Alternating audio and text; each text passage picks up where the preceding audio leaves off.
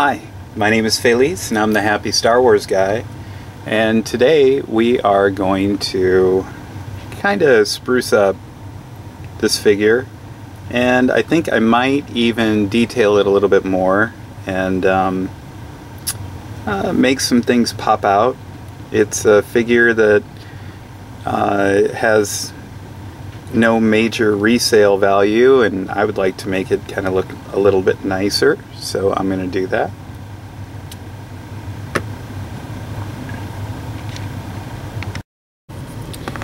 Alright, so we're going to use a number 2 size brush to do the brown around here and on the hands.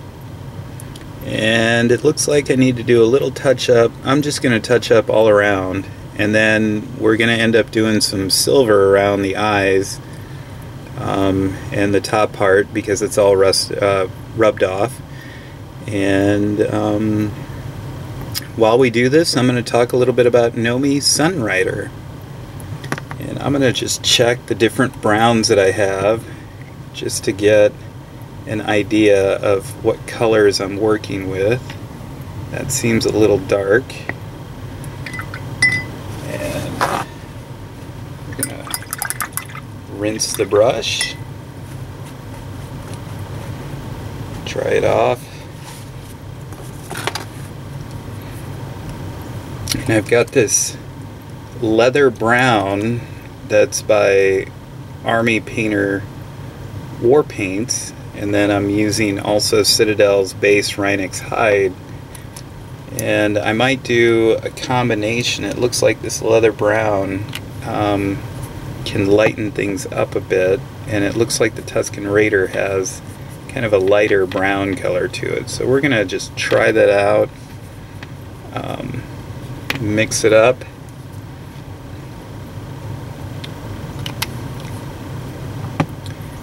And see how light we can go.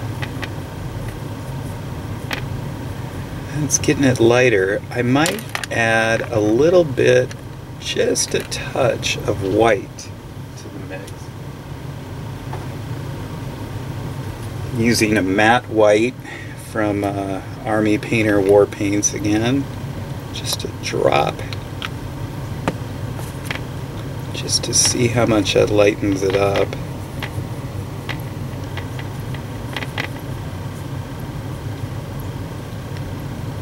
Okay, kind of liking the color there.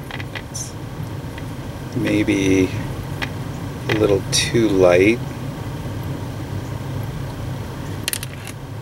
Might just take another brush and get a dab of brown in here again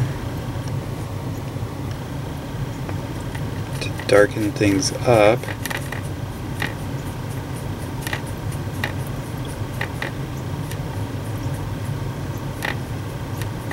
I want to try to match the colors as much as possible.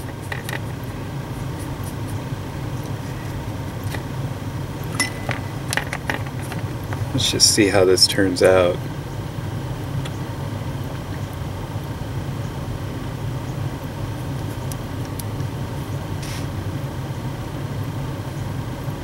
Actually, I might get a smaller brush. We're gonna do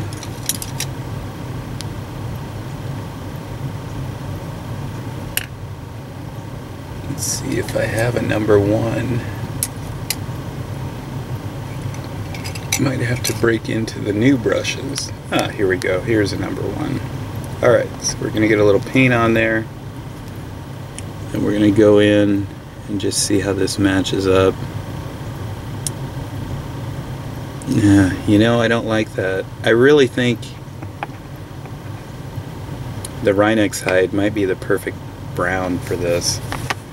So we're just gonna get rid of the paint on the 1 and just dig right into this. Gonna wipe this down, have a redo. Okay, so Nomi Sunrider, if you've never read the comic books from Dark Horse, which I highly suggest you do because they were written really well.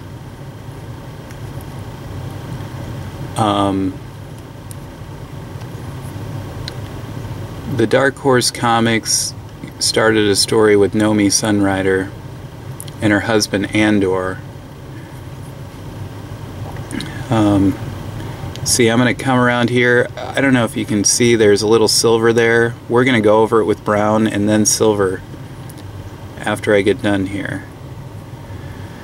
So Nomi Sunrider, married to Andor, a Jedi Knight, ended up getting killed in front of her and their baby, Vima Sunrider. And what happened was that Andor and Nomi were already discussing Nomi being force sensitive and, you know, potentially becoming a Jedi. So what they did was talked about where to go, you know, study to be a Jedi, and Ambria came up in conversation. So after Andar died, Nomi knew to go to Andar, or Ambria, and I got a little paint there. Let's see if I can wipe it off.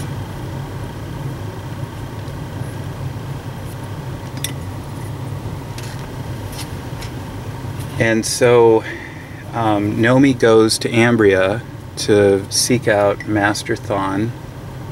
Master Thrawn is this really cool Jedi, and he looks like this lizard, this giant lizardish lion type looking character. Look him up, Thon. You'll be able to find him, Master Thrawn. Really an incredible Jedi in his own right. And back then, the lightsabers were incredible because they had a power pack connected to them. So the range of motion for a lightsaber duel was very short distance. There was no lightsaber throwing because the lightsaber was connected to a power pack in order to be an effective device. Get that extra paint off. Okay. So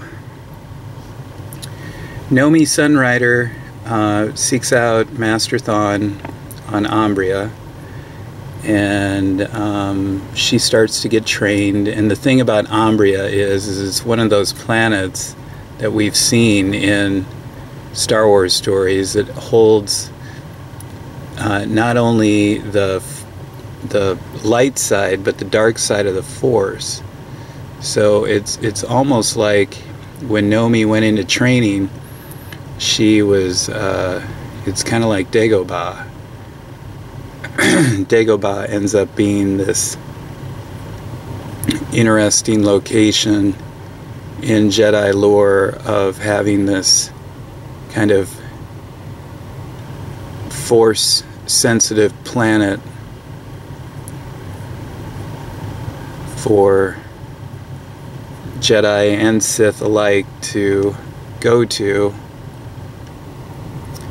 So on Ambria, Nomi Sunrider gets her training, and then during the training time there ends up being the Freedon crisis. Freedon was a dark side adept who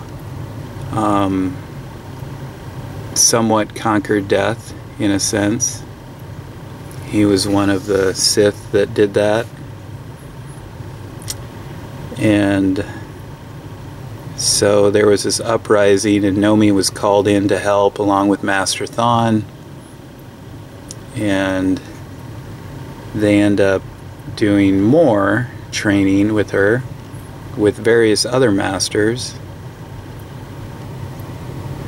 and she becomes a fairly powerful Jedi, actually a very powerful Jedi, because the next thing that happens in the storyline is Ulic Qel-Droma and her become really close, and they end up having to fight during the Sith War.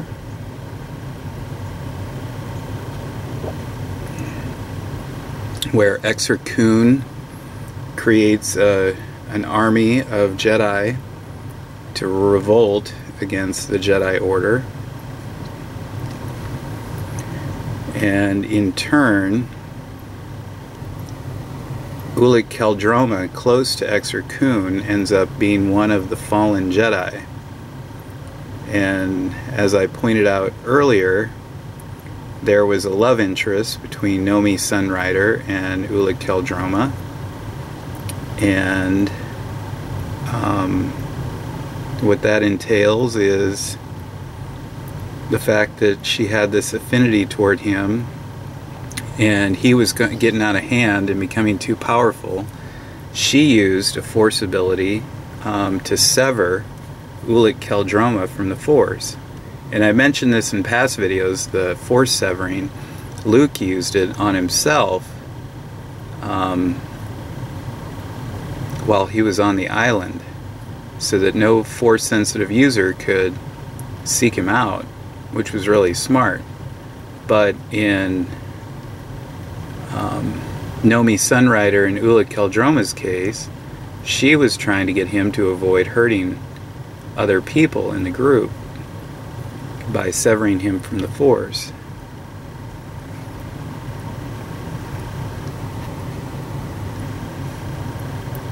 Just gonna, I don't know if you can see this, I'm gonna come in right here. So Nomi Sunrider takes out Ulic Qel-Droma, one of the most powerful Jedi who became Sith, with Exar Kun, and she ends up becoming the master of the Jedi Council later on. And that's pretty cool. She went from being just a wife of a Jedi Knight to becoming an asset to the Jedi Order.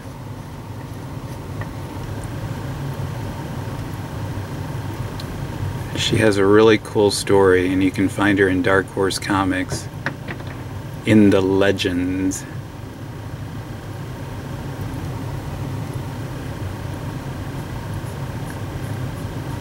Ulic Qel-Droma has an interesting story as well, because once he was severed from the Force, he ended up going into exile.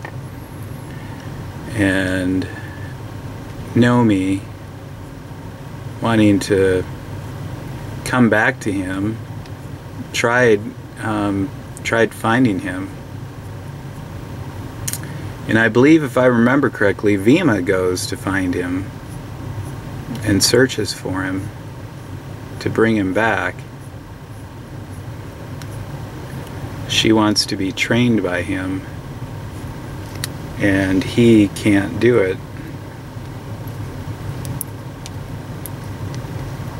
Okay, so that's coming along pretty well. We're going to do the hands.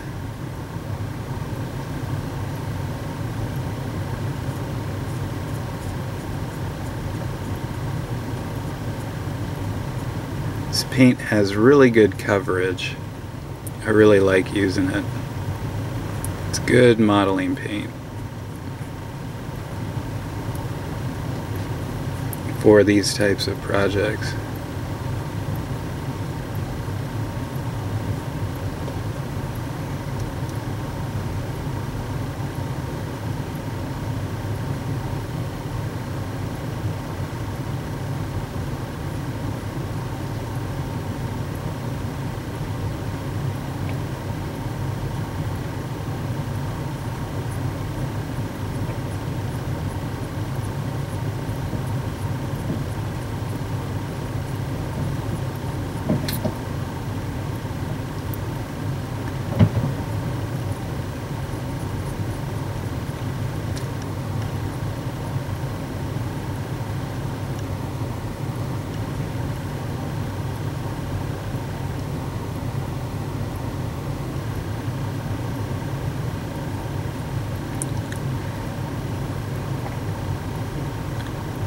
Ulic Qel-Droma was a Jedi who also had a brother who was a Jedi.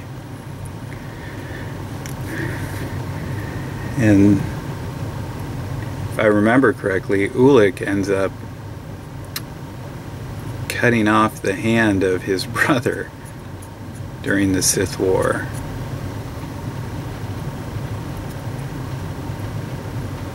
Or maybe Kay Qel-Droma had it cut off some other way, but I know he lost his hand.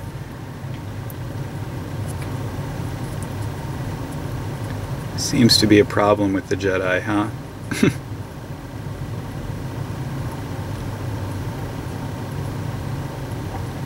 Anakin losing his hand, Luke losing his hand, and that great meme out there warning Kylo what it means to be a Skywalker.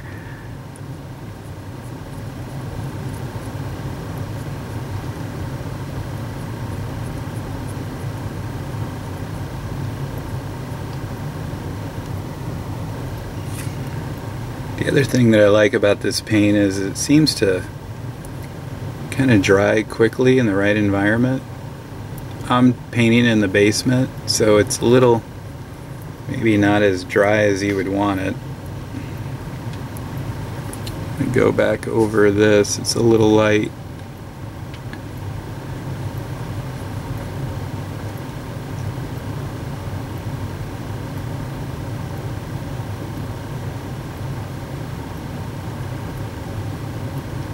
Go over the face mask.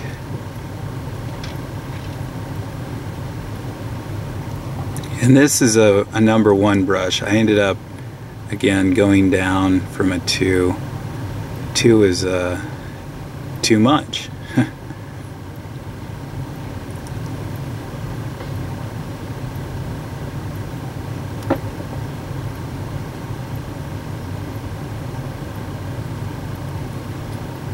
Okay, there's the brown. I'm going to let it dry for a minute. I'm going to go inside the eyes here, get them dark with the brown.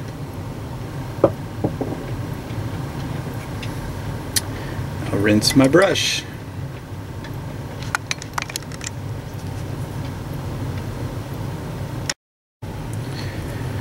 Alright, now that it's dry, I am going to grab a very fine tipped brush.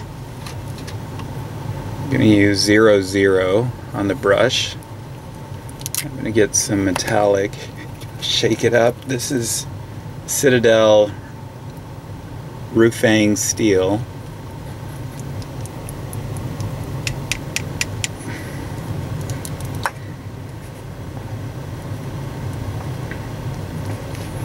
By the way, I am not affiliated with any painting companies. This just happens to be paint that I've come to learn to use, just so you all know. And so I'm going to get the tips here.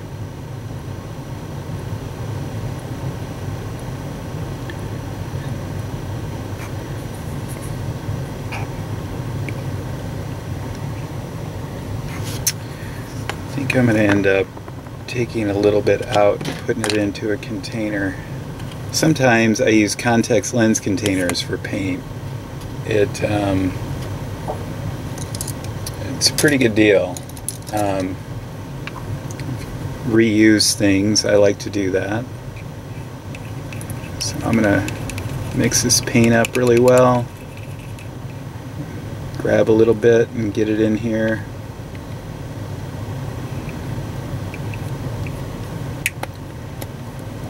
Sometimes I like to keep an old brush on hand to pull out paint. It's I don't know, something I like to do. Okay, so we're gonna dig in here and make sure we don't have too much paint on the brush. Use my finger to kind of keep everything steady. We're just gonna hit these. We're gonna have to do a couple of layers of paint on this, I can tell, because it just isn't sticking right away onto this plastic.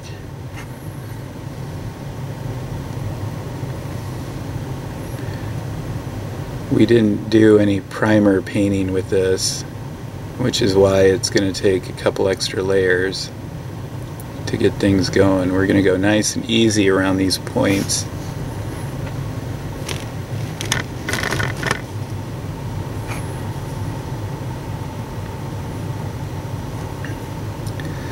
So yeah, Nomi Sunrider, if you haven't checked her out, her story, you can find it on Wikipedia. You can go to Dark Horse Comics and you can get the comic book. You can go to Amazon and get the old books, because Amazon is, I think, partnered with Comixology or whatever. So you can read comic books from multiple places on your Kindle if you have one. That's how I like to read my comic books these days. I like to cut down on paper.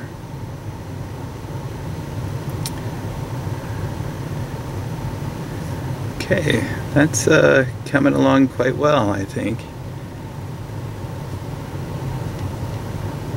Giving new life to this figure.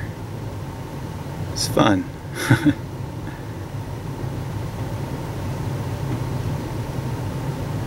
This has a bit of a kind of an error to it because it's got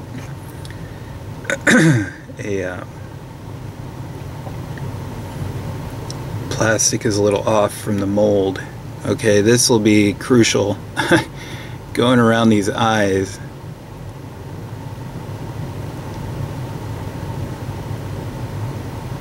Just do it nice and slowly. Get those Tusken Raider details in.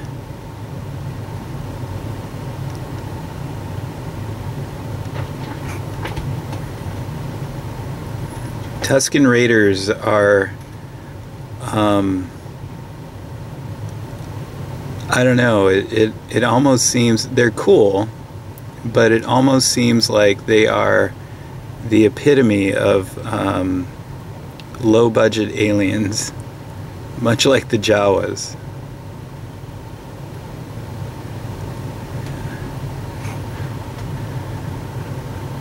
But the actors who played them did a really good job of making them seem a little threatening on Tatooine and a force to be reckoned with, so kudos to the actors.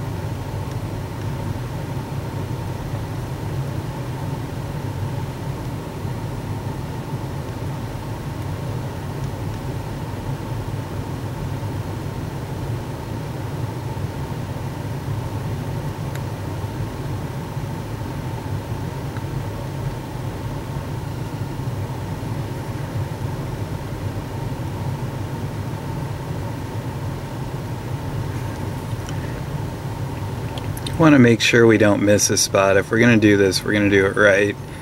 I'm going to get really underneath there with the brush.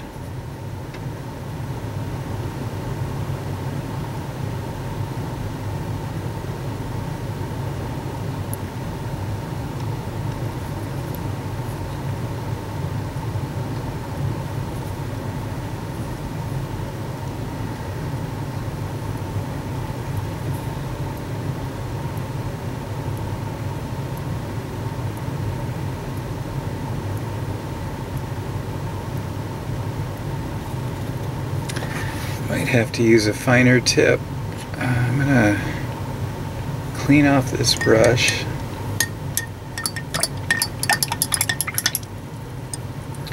One thing I've noticed in painting is that you can't have the attitude of putting off cleaning your brushes. They need to be cleaned right away in order to keep the tips and the bristles well.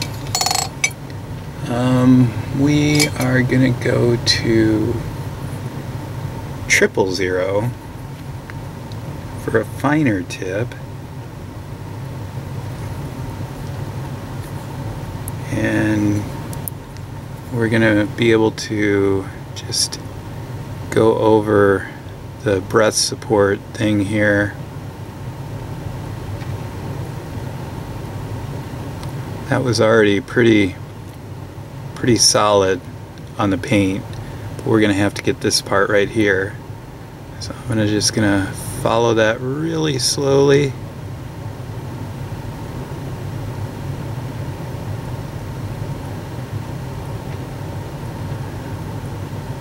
So we don't get too much paint on the brown.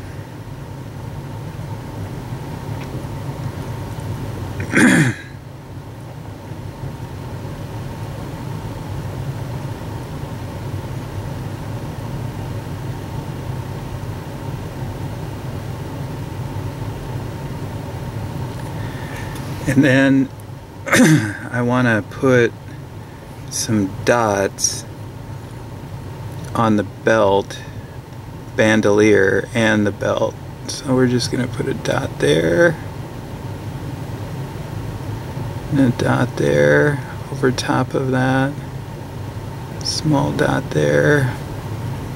Get some more paint on the brush, pull paint off, make sure there's not too much, so we can get the right little dot right there and right there.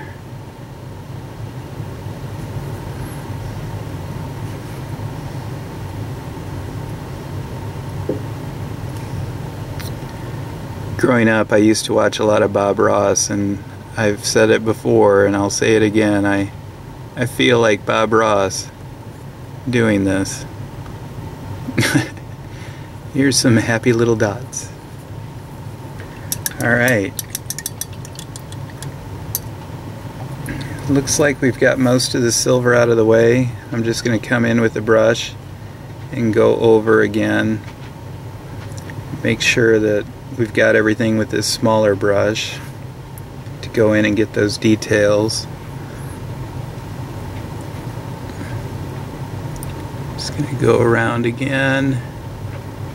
The eyes, ever so slowly.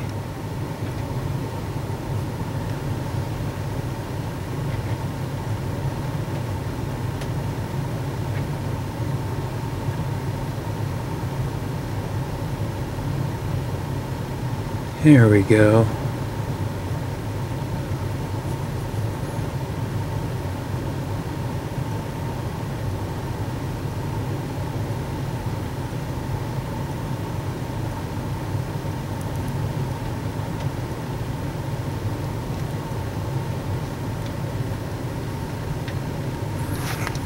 Yeah, now that looks much better, huh?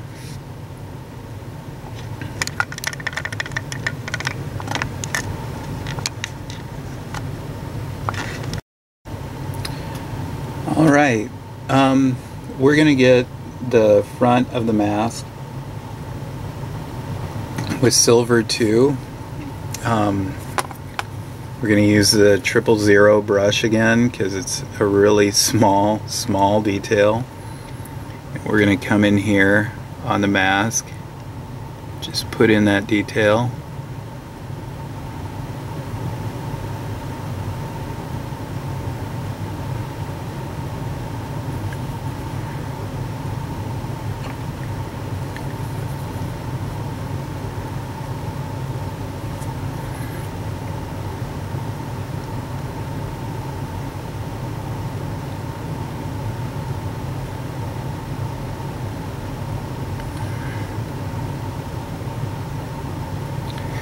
And I think after kind of reviewing some pictures, and since I'm kind of customizing this, I'm going to go in and do a little bit of a light dry brushing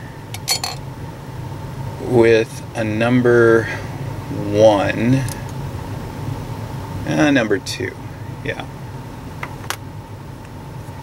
And I'm going to use, this is Reaper Miniatures Pro Paint Shield Brown. It's kind of a lighter brown.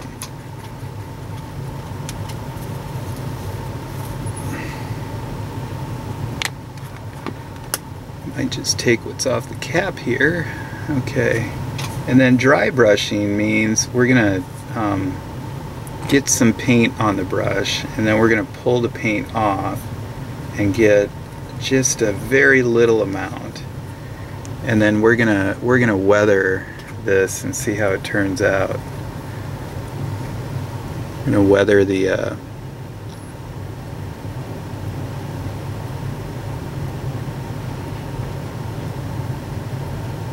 belt, the light brushing.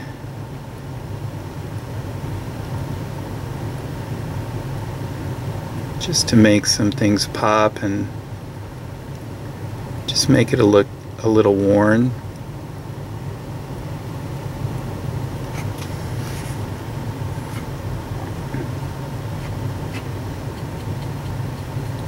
Just want to get just a little bit of paint on the brush.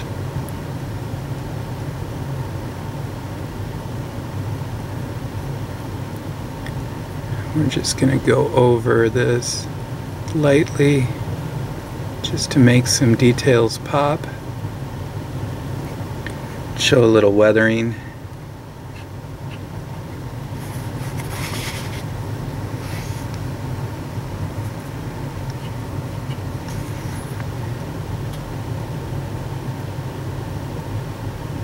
Now that was too much. Come in here and see if I can pull that off. Shucks. And get a little water on the brush and see if I can pull it off. Yeah, there we go. That worked.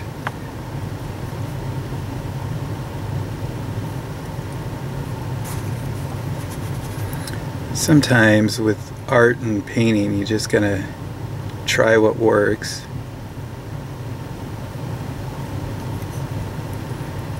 See what happens. Just coming over lightly with a watered brush. This brush has too much paint on it for what we're trying to do. Just trying to go lightly over this pseudo leather. Just gonna go around.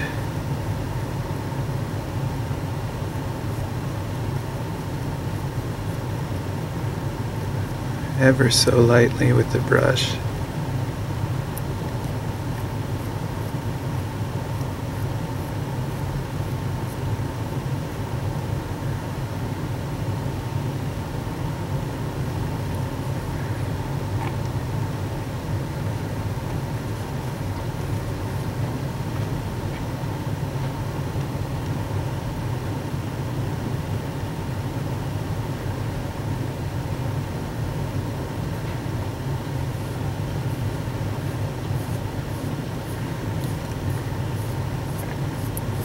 Using my finger to pull that paint off. Try to get it going there.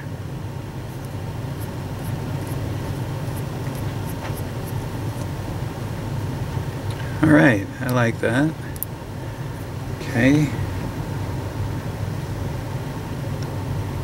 Just a little more over the gloves just to give it some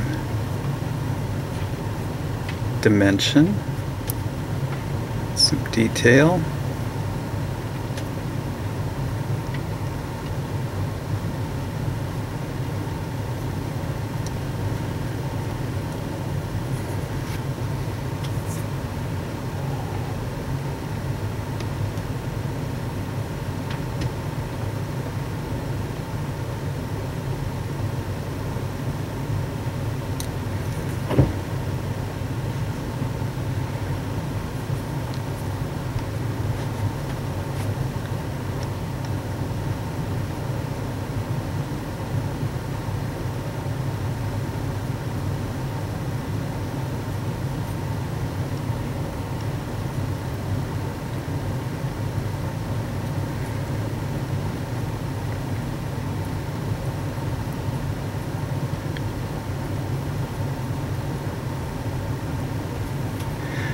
And get a little bit in here in the mask now that it's really loose. And I think we're almost done. The next thing I want to do is I'm going to do a Nuln oil wash over the entire thing, the entire figure. Go grab that.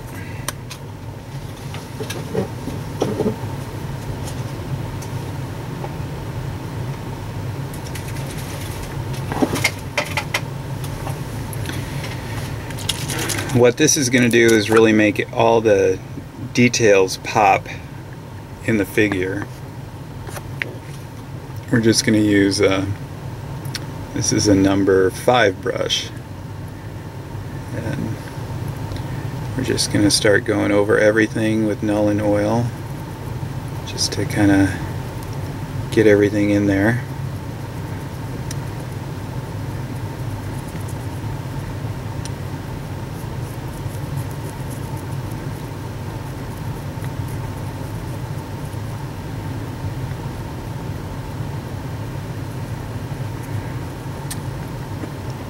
You can see that really makes the things pop out.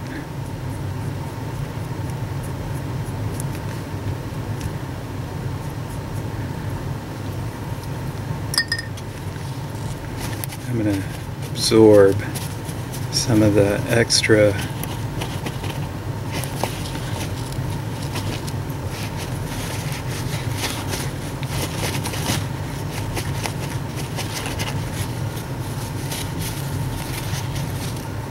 just want it to go into things a little bit and just make it look like the character has been out in the sand.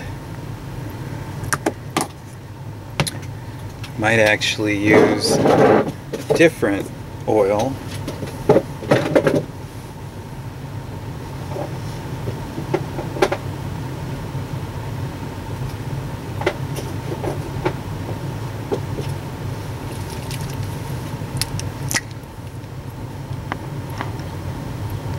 See what happens if we do this.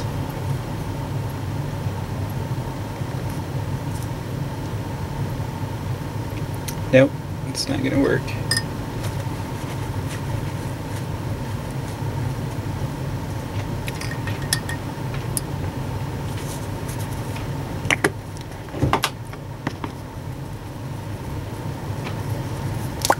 So we're going to finish with this black Nuln oil.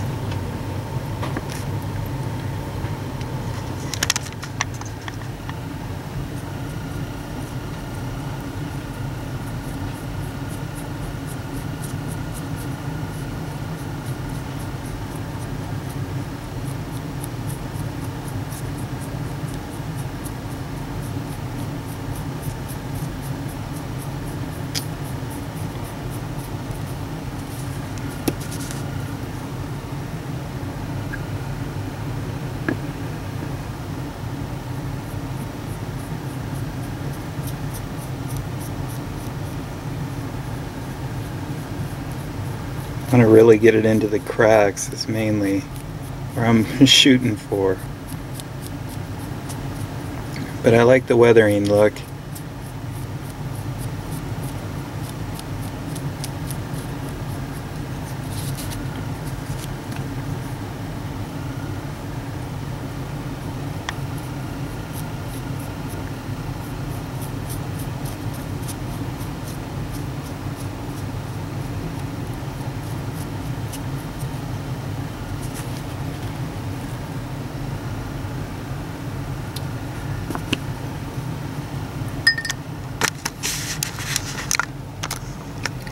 Now that